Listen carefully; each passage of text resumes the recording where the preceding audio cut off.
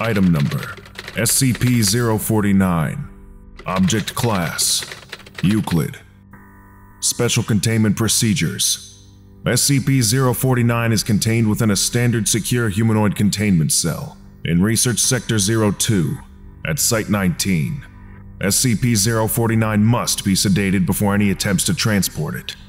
During transport, SCP-049 must be secured within a Class 3 humanoid restriction harness, including a locking collar and extension restraints, and monitored by no fewer than 2 armed guards. While SCP-049 is generally cooperative with most Foundation personnel, outbursts or sudden changes in behavior are to be met with elevated force. Under no circumstances should any personnel come into direct contact with SCP-049 during these outbursts. In the event SCP-049 becomes aggressive, the application of lavender has been shown to produce a calming effect on the entity. Once calmed, SCP-049 generally becomes compliant and will return to containment with little resistance. In order to facilitate the ongoing containment of SCP-049, the entity is to be provided with the corpse of a recently deceased animal, typically a bovine or other large mammal, once every 2 weeks for study. Corpses that become instances of SCP-049-2 are to be removed from SCP-049's containment cell and incinerated. SCP-049 is no longer permitted to interact with human subjects, and requests for human subjects are to be denied. Temporary Containment Procedure Update. Per Containment Committee Order 049.S19.17.1, SCP-049 is no longer permitted to interact directly with any members of Foundation staff, nor is it to be provided with any additional corpses to be used in its surgeries. This order shall persist indefinitely, until such time a consensus regarding the ongoing containment of SCP-049 can be reached. Description: SCP-049 is a humanoid entity, roughly 1.9 meters in height, which bears the appearance of a medieval plague doctor. While SCP-049 appears to be wearing the thick robes and the ceramic mask indicative of that profession, the garments instead seem to have grown out of SCP-049's body over time. The robes and gloves are identical to a thick hide, built up on the skin, while the mask is composed of a kind of chitin growing out of the bones of the face, and are now nearly indistinguishable from whatever form is beneath them. X-rays indicate that despite this, SCP-049 does have a humanoid skeletal structure beneath its outer layer. SCP-049 is capable of speech in a variety of languages, though tends to prefer English or medieval French. The entity claims to have originated in 15th century France, though admits that it is particularly well-traveled. While SCP-049 is generally cordial and cooperative with Foundation staff, it can become especially irritated, or at times, outright aggressive, if it feels that it is in the presence of what it calls the Pestilence. Although the exact nature of this pestilence is currently unknown to Foundation researchers, it does seem to be an issue of immense concern to SCP-049. SCP-049 will become hostile with individuals it sees as being affected by the pestilence, often having to be restrained should it encounter such. If left unchecked, SCP-049 will generally attempt to kill any such individual. SCP-049 is capable of causing all biological functions of an organism to cease through direct skin contact. How this occurs is currently unknown, and autopsies of SCP-049's victims have invariably been inconclusive. SCP-049 has expressed frustration or remorse after these killings, indicating that they have done little to kill the Pestilence, though will usually seek to then perform a crude surgery on the corpse using the implements contained within a black doctor's bag it carries on its person at all times. The space within this bag is seemingly anomalously large, as SCP-049 has been observed pulling objects larger than the bag itself from within it in order to operate on deceased subjects. While these surgeries are not always successful, they often result in the creation of instances of SCP-049-2. SCP-049-2 instances are reanimated corpses.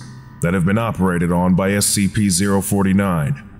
These instances do not seem to retain any of their prior memories or mental functions, having only basic motor skills and response mechanisms. While these instances are generally inactive, moving very little and in a generally ambulatory fashion, they can become extremely aggressive if provoked, or if directed to by SCP-049. SCP-049-2 instances express active biological functions, though these are vastly different from currently understood human physiology. Despite these alterations, SCP-049 often remarks that these subjects have been cured. Addendum 049.1 Discovery. SCP-049 was discovered during the investigation of a series of unknown disappearances in the town of Montauban in southern France. During a raid on a local home, investigators found several instances of SCP-049-2, as well as SCP-049. While law enforcement personnel engaged the hostile 049-2 instances, SCP-049 was noted as watching the engagement and taking notes in its journal. After all of the 049-2 instances were dispatched, SCP-049 willingly entered Foundation custody. SCP-049 upon discovery. The following interview was conducted by Dr. Raymond Ham during the initial investigation. Interviewer: Dr. Raymond Ham, Site 85. Interviewee: SCP-049. Begin log. Alors, comment devrions-nous commencer une introduction? Is that French? Can we get a translator? The King's English. No need for translation, sir. I can speak it well enough. Good. My name is Dr. Raymond Ham, and I... Ah, a doctor. A like-minded individual, no doubt. Wherein is your speciality, sir? Cryptobiology. Why? A medical man, such as myself. Wonders abound. And here, I worried I had been abducted by common street thugs. This place, then, this is your laboratory. I had wondered, as clean as it is, and with such little trace of the pestilence here. The pestilence? What do you mean? The scourge. The great dying. Come now. You know the... What is it they call it? No matter. The pestilence, yes. It abounds outside these walls, you know.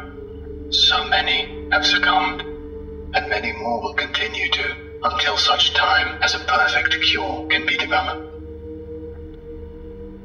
Fortunately, I am very close. It is my duty in life to rid the world of it, you see. The cure to end all cures. When you say the great dying, are you talking about the bubonic plague? I don't know what that is. I see. Right, well, the entities our agents encountered at the house, they were dead when you encountered them, yes? You reanimated them.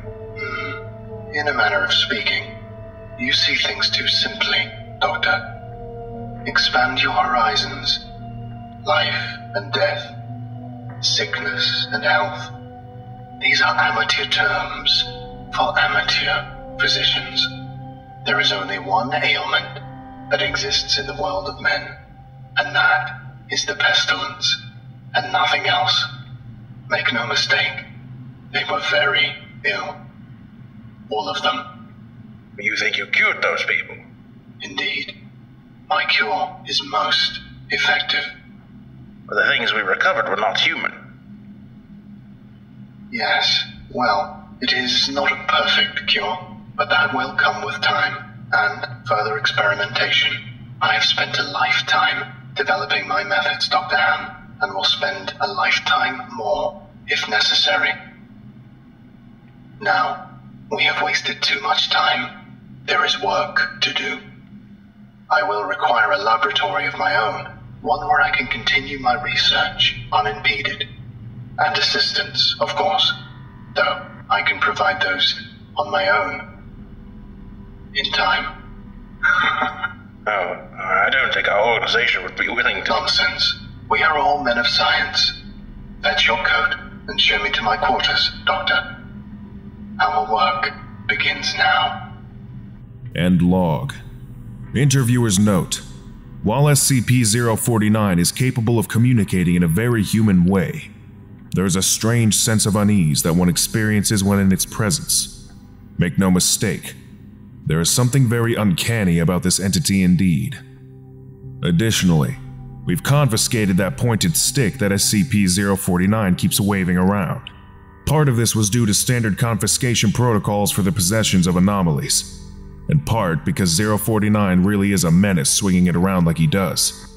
The entity was displeased at first, but after we made some concessions in providing it with test subjects, which are admittedly more for the benefit of our own research, it warmed up to the idea. Addendum 049.2 Observation Log. While in containment at Site-19, SCP-049 has spent a considerable amount of time studying and performing surgery on the various mammalian corpses it has been provided. SCP-049 will routinely spend several days performing surgery, and then, regardless of whether or not the corpse becomes an instance of SCP-049-2, spending several more days documenting its findings in a thick leather journal stored within its doctor's bag. SCP-049 will often seek to share its findings with members of Foundation staff. Notably, SCP-049's journals are not written in any known language, and attempts by linguists and codebreakers to decipher them have been unsuccessful. The following is a log of several occasions during which SCP-049 was observed operating on a mammalian corpse. Observational Log 049.OL.1 Summary. Subject: SCP-049. Preface: a test subject, D85123, was introduced into SCP-049's containment cell. The entity expressed sincere gratitude towards all members of the containment and research staff. Observation notes: SCP-049 began by asking D85123 several standard medical questions as it began removing tools from its bag. Shortly after finishing its preparations, SCP-049 quickly closed the distance between the two, killing the subject with a touch to its throat. Afterwards, SCP-049 made a number of considerable alterations to the basic structure of the subject's corpse, often introducing fluids from within its bag into the subject by way of a hand-powered pump and copper tubing. The resulting 049-2 instance became animated, flailing and grasping at the walls of the chamber with a number of manufactured limbs, while moaning out of an oblong orifice now present in its sternum. During this time, SCP-049 was observed taking notes of the instance in its journal, and remarking to the watching research staff about the efficacy of its cure. Security personnel entered the chamber to move SCP-049 back to containment, and were attacked by the instance. The security team dispatched the 049-2 instance, and SCP-049 returned to containment with no resistance, stating that it was pleased with the results. Observational Log 049.OL.2 Summary. Subject: SCP-049. Preface: SCP-049 was provided the corpse of a recently deceased goat. SCP-049 expressed gratitude at the provision. Observation notes: SCP-049 operated on the goat corpse for several days, eventually resulting in an instance of SCP-049-2. SCP-049 expressed pleasure in this outcome, though admitted the disease was still in its nascent stage. My veterinarian practice is rudimentary, but the patient responded well to the procedure. Observational Log 049.OL.3 Summary. Subject: SCP-049. Preface: SCP-049 was provided the corpse of a recently deceased orangutan. SCP-049 expressed noted gratitude at the provision due to the similarities between the orangutan and common human physiology. Observation notes: SCP-049 spent several days operating on the orangutan, reanimating it several times. However, SCP-049 appeared to be discontent with the results it experienced, returning to the creature 3 times after its initial reanimation for additional work. After it was unable to reanimate the corpse a 5th time, SCP-049 turned the corpse over to Foundation staff for incineration, stating, "I have learned so much from this.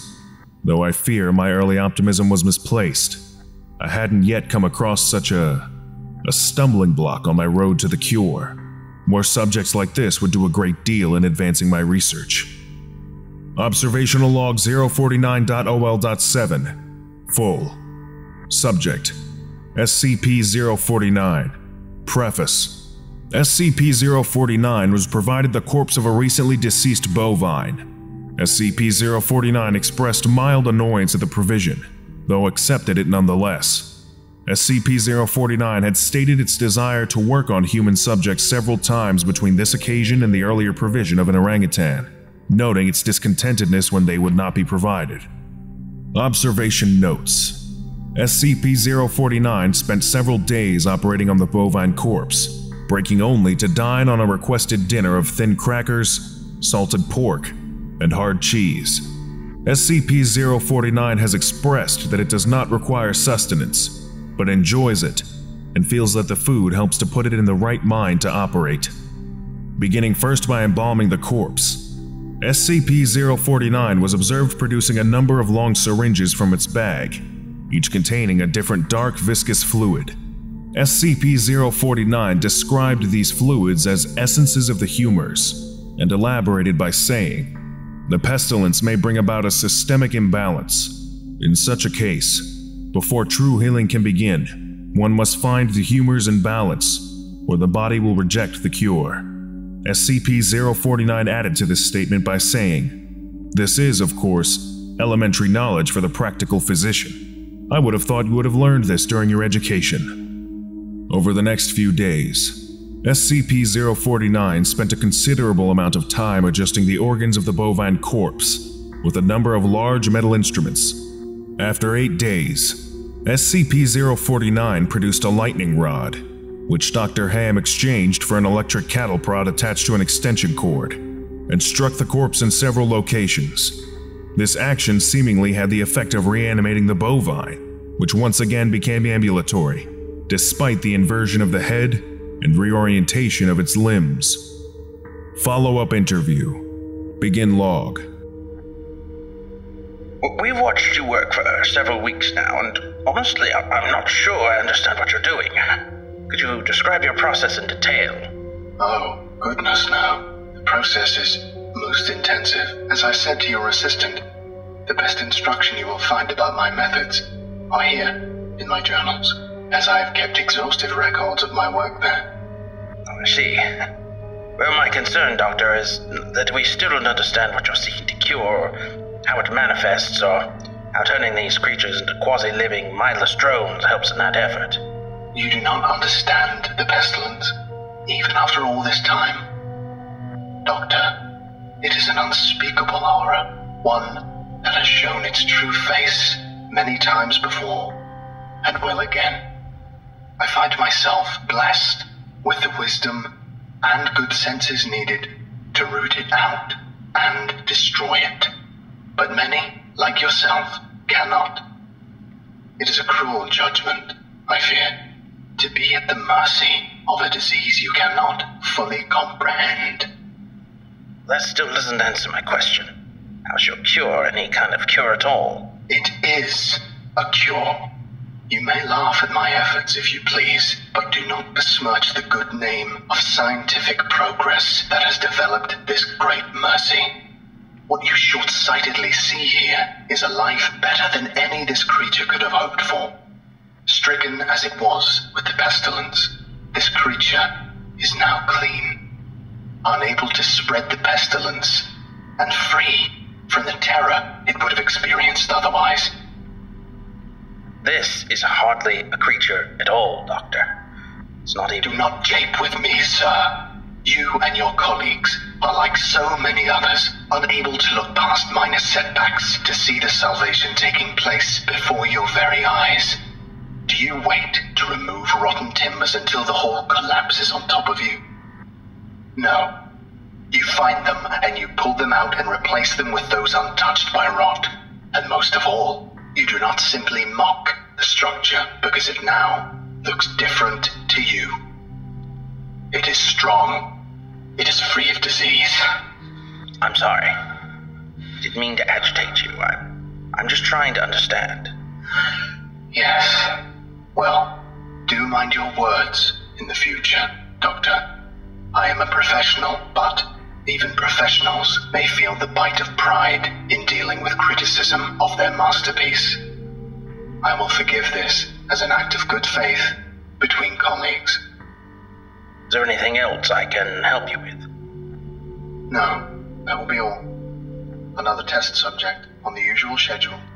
You know my preference of subjects with more human anatomies. End log.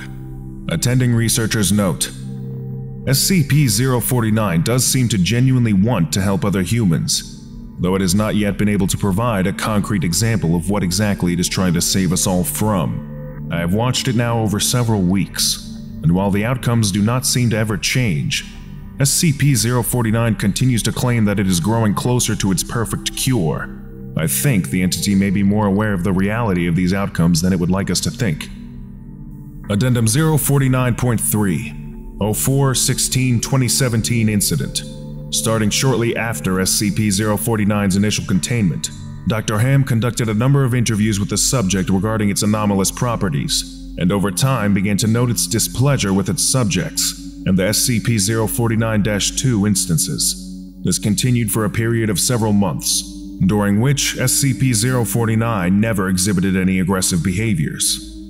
On April 16, 2017, as Dr. Ham was entering SCP-049's test chamber to conduct another routine interview, the entity began to grow anxious and asked Dr. Ham if he was feeling well.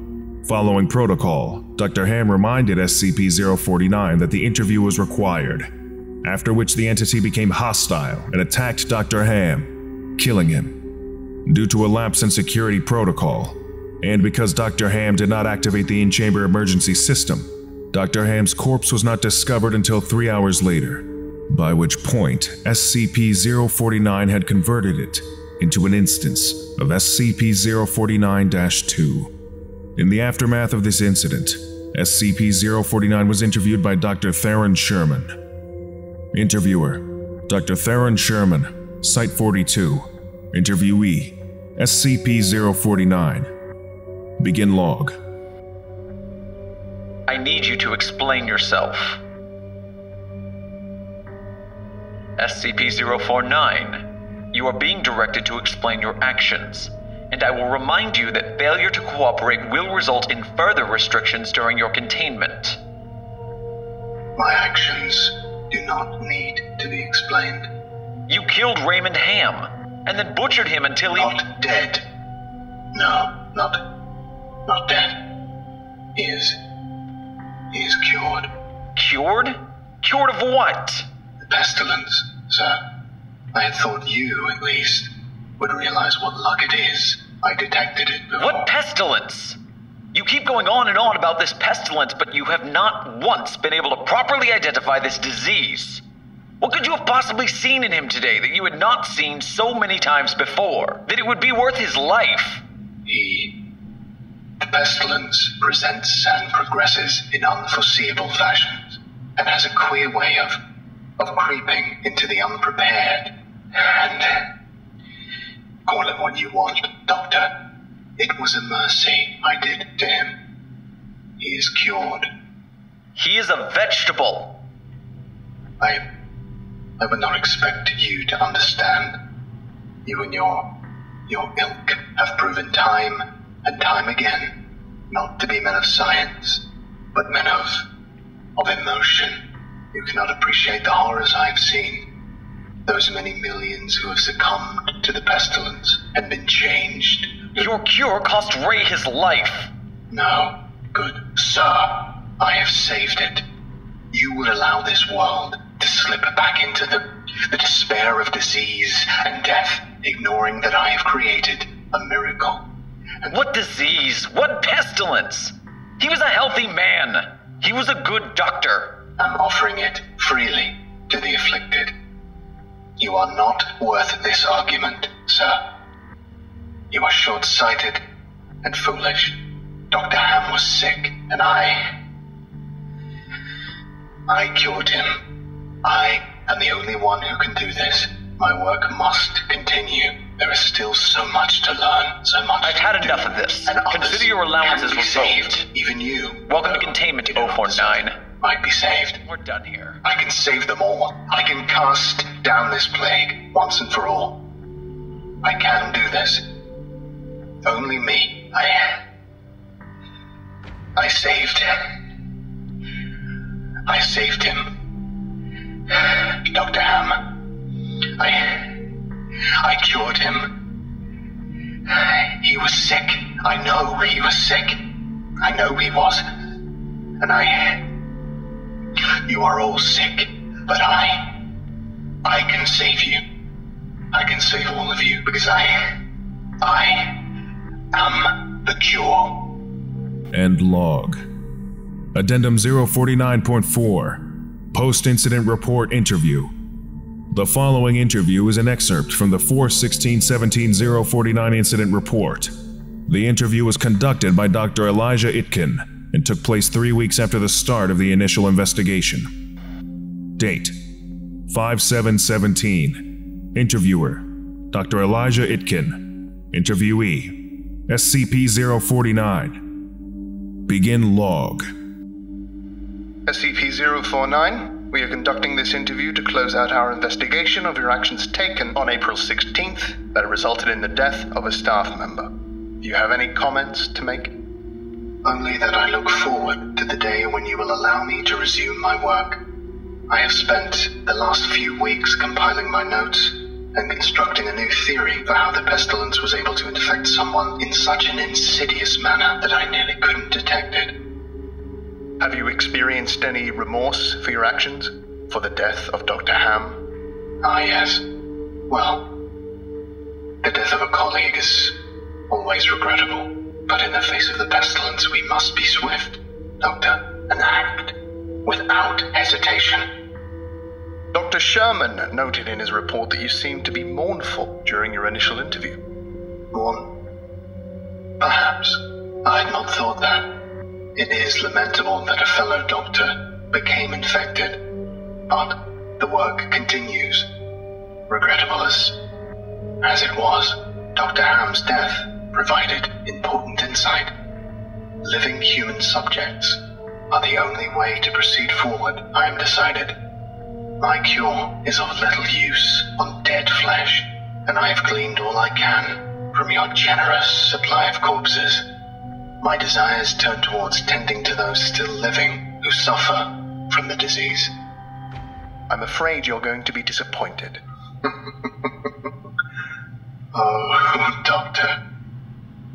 I wouldn't be so sure. End log. Lesson complete. If you missed the previous orientation, go watch SCP-048, the cursed SCP number, right now. Or for the complete course, watch this playlist.